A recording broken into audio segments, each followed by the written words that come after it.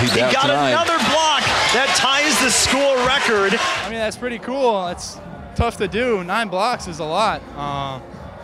Just trying to play weak side defense every time they're coming, just helping my guys out when they got beat off the dribble. We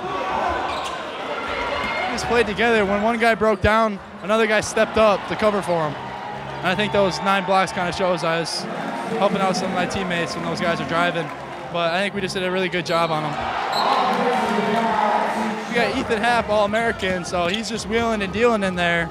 And, you know, he's just making plays out there for us. We don't need to hit threes when he's playing like how he's been playing.